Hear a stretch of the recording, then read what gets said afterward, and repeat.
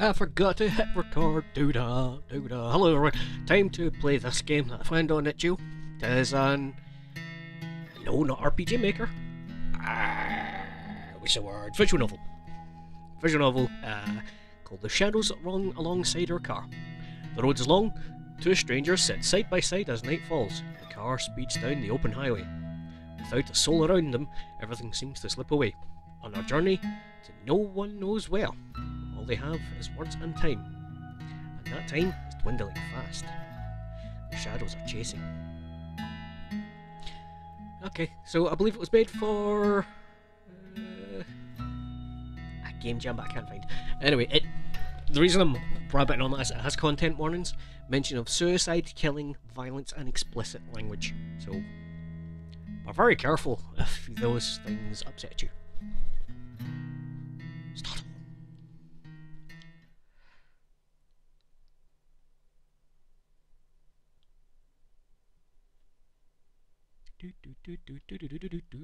Look at the eyes go. Who am I feeling? Who am I feeling? Who do I see the road through? I'm guessing that's just whose perspective you want to play. I'm only going to do one in this video, so gives you a reason if you want to go and see more, you do it yourself. And I'm so indecisive. I don't want to be him because he is driving. So therefore, eyes on the road, motherfucker. We're going to her. Go on it! We lay back against the passenger seat. It's weird, sitting on this side of the car, but my stomach's been feeling off for a while and I just can't drive. So I hand my keys over to this stranger. It's the worst that could happen, right? Stare out the window, watching the unchanging scenery whiz by. Brr. There's an awkward silence. I don't feel like filling it. It's so stuffy in the car. Reach for the window control button, let it roll down. Sure, that's a good idea. It's not like zombies are just going to hurl themselves at a moving car. Well, who knows? Maybe they would. Apparently we have zombies. Fair enough. Slightest breeze feels good against my neck. This guy looks like he wants to say something. I guess it's kind of strange to be asking after 3 whole days, but what's your name? Oh yeah, we never did introduce ourselves. It's... sure, I'm Shelby. Oh, yeah, no. Don't ask. Shelby. Nice to officially meet you then, Shelby. My name's... Dustin!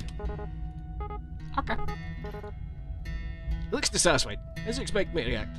It's not like I really care, but somehow he doesn't look very much like a Dustin. How do you look like a Dustin? He carries in a feather duster. That was the best joke I could come up with, even after that pause. I continue staring out the window. The sky is so red. Normally I'd think it was pretty, but now it's just depressing to me. Bad things come out after dark. Remember that all too well. I'd rather not think about that, so I decide to yawn rudely into the microphone. What were you doing before everything happened? Oh.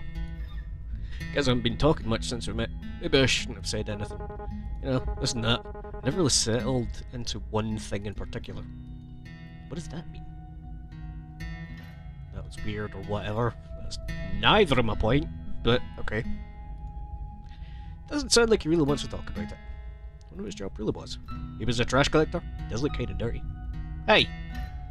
We need those people, alright? They even take a week off. Like, a fucking week off. It can really fuck an entire city. So, you make sure you fucking respect them, alright? I'm not saying it justifies them if they act like an arsehole to you, but at the end of the fucking day, waste collection, especially in our society, is so fucking important. Never, ever, ever look down on any kind of waste collection or cleanup, alright? Shouldn't be rude, not much of a catch myself. What about you? This ride is yours, right? Yeah, well, it's really my dad's car. Or was. Even when he was alive, though. I was the only one who ever drove it. Dad got that third deal at drinking under the influence. His licence was revoked. He used that as an excuse to never leave the house. Just as well, anyway. Sometimes he'd leave the car somewhere and forget where. I guess he did. Sorry, never mind. I'm feeling surprisingly calm about this. It's like I'm sitting on the outside looking in. I wonder if I'm really that callous. Maybe the apocalypse has just given me more perspective. That's okay. The booze would have killed him eventually anyway. Pretty quiet in here, huh? Yeah, take a hint already. Surprisingly not much noise at the end of the world. Do you really think there are any radio stations left? I'd be pretty shocked if so. Reckon it couldn't hurt to look though. Reach towards the console, turn the radio dial in one direction. There's nothing but static. Sometimes metallic screeching. Great. Hang on a sec. What do you hear? Couldn't really be something there, could there? Wait! There it is, I think. Yes! Oh jeez, hold on, I realise I'm getting double audio. My bad. My bad, my bad. Is that mariachi? Oh my god! Oh my god, I cannot believe it. Of all the music that could be playing, this is what we get. What am I thinking? Of course it is. Of course, we're on a highway to hell and the dark. And mariachi's the only music available to us. Combination with Spanish vocals and horns, the track are completely ridiculous right now. I'm actually dying. The dulcet tones of this fabulous man are actually killing me. That was not what I was expecting. Who the hell's out there running this?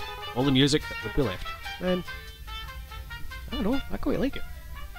Take me a minute to settle down, then, wait, isn't this the same thing again? Probably an endless loop. Why wouldn't it be? There we go. Sure seems that way. It's just ghosting the waves after all. And the undead aren't exactly interested in DJing. How'd you know?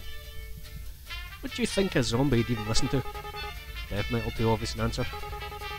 Rob Zombie. Maybe he's into baby metal. I don't know, Grateful Dead seems more apt. I always wondered this.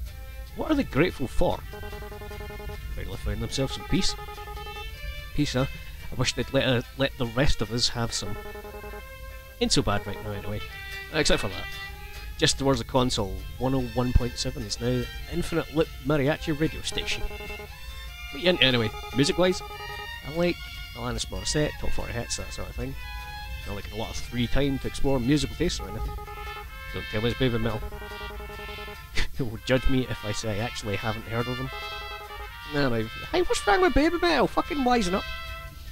He doesn't know that I unironically like baby metal. It's good music. What are you getting at, developer? What did you listen to? Most people, I'm not saying I grit my way to listen to baby metal, but it was on, I'm not skipping it. They got some good tunes, man.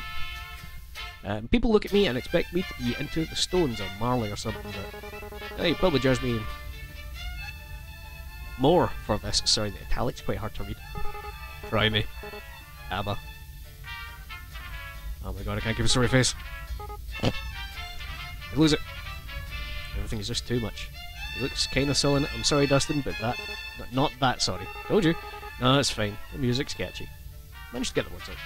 All this laughing's making my stomach hurt, damn it. I mean, my parents listen to ABBA, but it's fine. What's wrong with you? Fucking... I listen to AC/DC, my dad likes AC/DC. Fucking... I listen to Disturbed, my mum listens to Disturbed, you got a problem with that? Yeah. How old are you anyway? You seem a bit young for Alanis. How old do you think I am? No right answer to that question, except for that one. 22. Kind of reaction's that? Whoa, you look so young, or anything like that. I wonder how old Dustin is. He's just kind of similar to ABBA, isn't it? All peppy and stuff. Should be happy to have it. That's an optimistic take on it. Alright, enough of you. He reaches over and shuts off the radio. Surprisingly immature side to him. Did you expect things to end up this way? Where did that come from? You have to ruin a bit like that. It's getting dark, huh? The sun's so late in the summer. The sun is... I don't know. Whatever.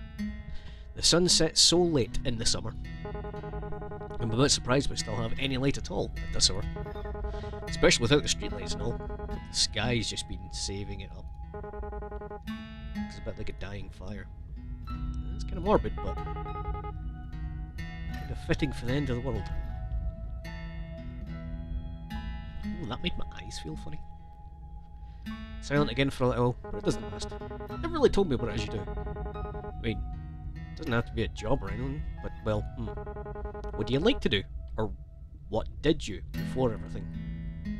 Like to do, huh? Turn my eyes to the window as I think on my life. Actually, I worked a lot. Didn't really have much time other than that. Woke up, shower, go to work, have a lunch break, back to work, get off work, eat dinner, watch TV for a few minutes before passing out, and the whole thing would start all over again in the morning. That was about it. And after leading such a boring life, I ended up here. Probably not even going to go out with a bang.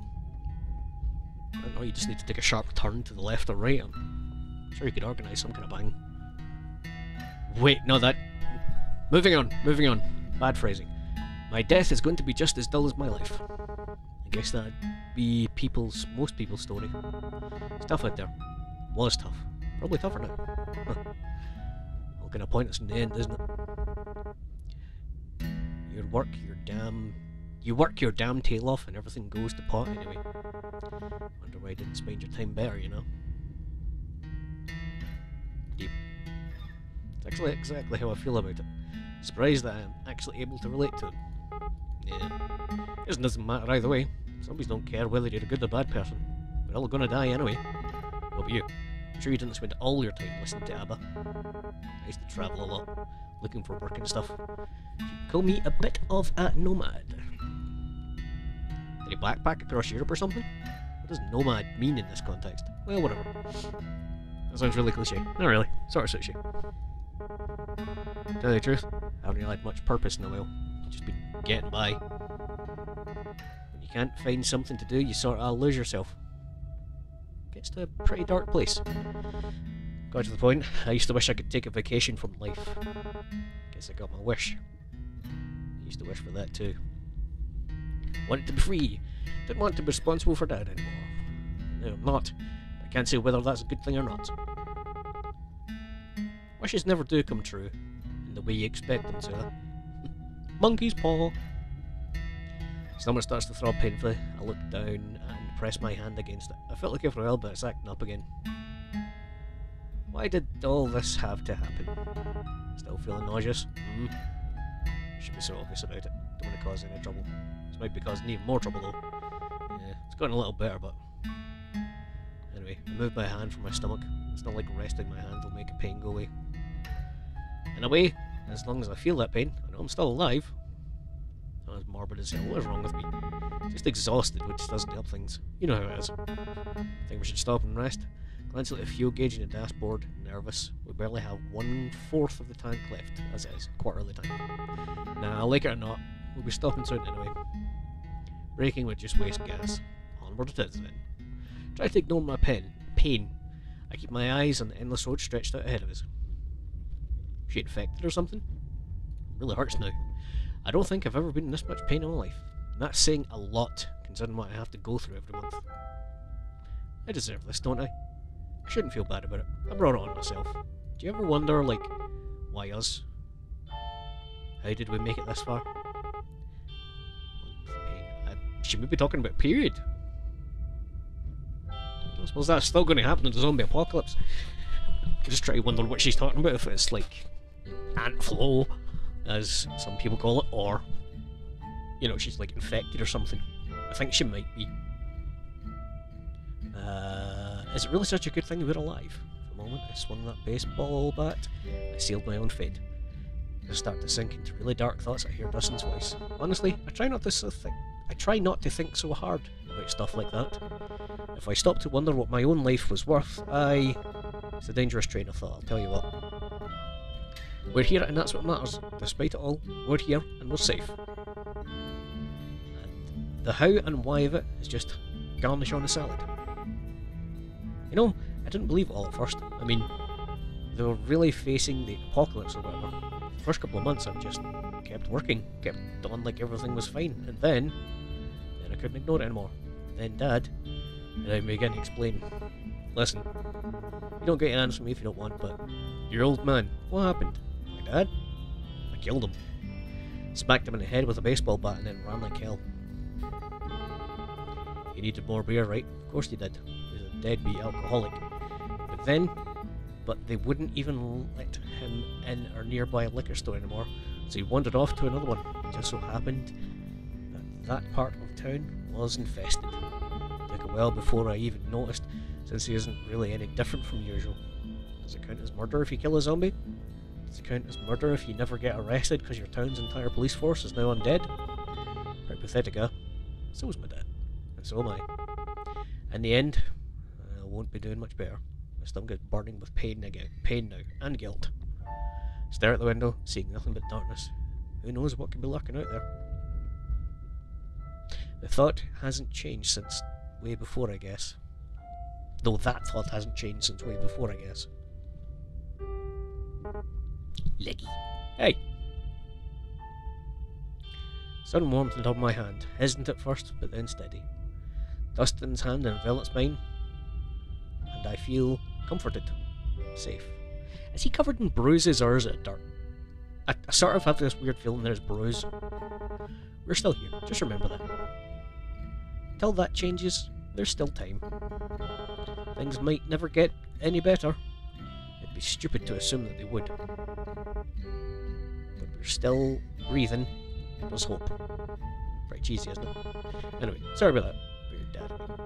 Even if you didn't get on with him, but it must be hard losing someone that close to you. Neck just cracked. Wow, where do I even start? Be honest. For some reason, I feel like I can be honest with Dustin. Even though I barely know him, I trust him, somehow. Mouth opens and all on its own, and the words spill out. Honestly, I felt relieved when he died. Then, I felt awful for feeling relieved. But I spent 7 years of my life taking care of him, and at the end of it all, I just felt free. Not that I got to enjoy that feeling of freedom for very long. Makes me feel like a monster to admit this to someone else. It really does. That's the truth. I wouldn't worry too much. There's no wrong way to feel. He's right. I know I'm only human, not a monster. Not yet, anyway. Guess I'm almost privileged. No one I care about has been around in a long while. If there's anyone still out there, or if they're still stuck out there like this, wonder if we'll ever know.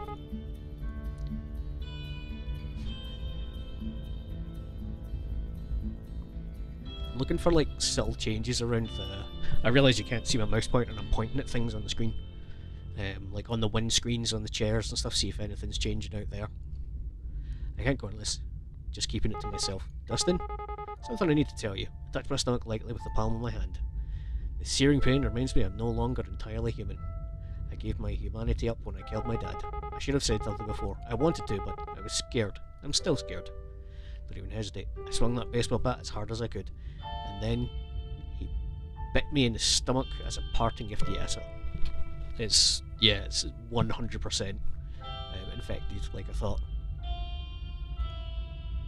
Even in death, Dad's done some way to screw me over. Stop. It's okay. Let's blame Dad for Mom leaving us. He was selfish, he was an asshole, he was this, he was that. But just look at me. Put Dustin's life in danger. I've lied to him since the day we met. I'm my father's daughter, but I just keep calm, alright? Don't really know how this all works, so maybe there's a way. I'm sorry. Does it hurt? Not as much as I'd expect it to. Mostly just feel cold and hungry. Not even sure if that's anything to do with being bitten. If it wasn't for this, look down my stomach, I might just think I imagined it. I wish I was dreaming right now. I wish this wasn't reality. I wish it was dead. Careful there. Remember that thing about wishes? Monkey's paw. Guess sitting in a car beats having customers or my manager yell at me. Silver lining. Retail? Almost as bad as zombies. Worse probably. I don't know, people give retail a bad work. Like, most of my jobs in my life have been retail, and honestly, I very much enjoy retail. I do think it's quite a good job. It can be soul destroying, but I've worked in offices, and that's just as bad. You know, all it takes is one bad customer and overwrites an entire perfect day. You know what I mean? You're like, you will remember that bad customer, despite the fact I think it's just maybe humans are like set on remembering and focusing on the negative, maybe some kind of survival instinct or something. I don't quite know, but like sometimes I had to justify it myself. I get so close with some customers, I was on a first name basis with them when I worked in a supermarket for 7 years. Now, I'd see thousands of people a day in my short shift, you know? And people would come up to me and ask how it was, ask how my fucking family was.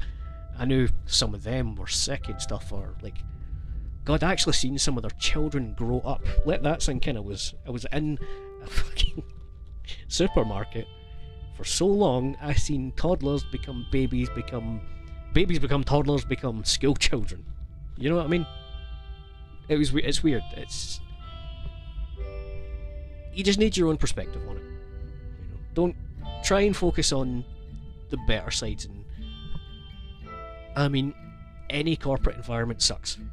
It's not necessarily the work itself, it's the corporate bollocks that goes on in the side panels that I fucking despise. Decisions made by people that think they know better, that just fuck over the people in the bottom line. You know, I'm not even talking about management, I'm talking to the people above them. Anyone above a store manager that's never done bottom line work, or even if they have, they just seem to stop fucking caring. As if they've got no responsibility to actually help, they're just there purely for business profits. Granted, it's a business, that's their job, but I'm fucking ranting, shut up, right? Anyway, you should sleep if you want to. You'll probably be on this road a while, huh? The rest does sound nice.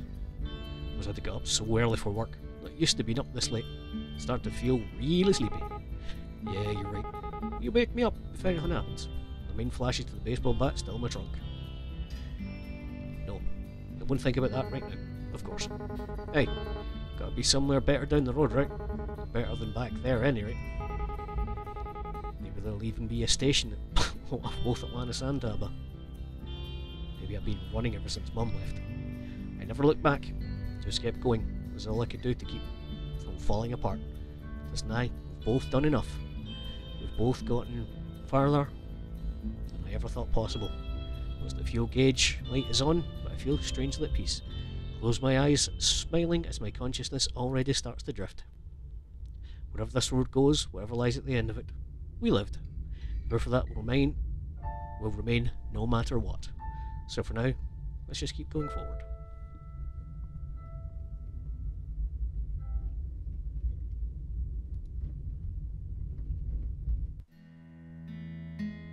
Well, that was quite sad. I don't know why I thought this was a horror game. I don't know, it's just like the shadows that lung alongside our car, and like the tagline at the end, the shadows are chasing. Do you know what? Maybe that's it. It was just the ending I went for.